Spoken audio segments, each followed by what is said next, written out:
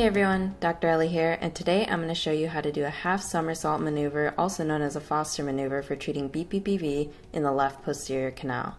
Now, quick disclaimer, make sure you get checked out by a healthcare professional before attempting this, as you may have a contraindication to this maneuver. Now with that, let's go ahead and get started. For the half somersault maneuver, you're going to start in a kneeling position with your hands on the ground. Quickly extend your head backwards and hold this for 15 seconds or until the dizziness has stopped.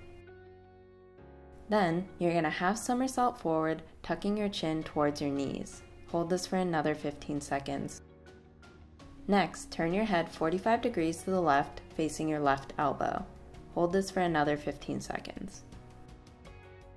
While keeping your head turned to the left, push up, fully extending your arms to raise your head, keeping it level with your shoulders. Hold this for another 15 seconds.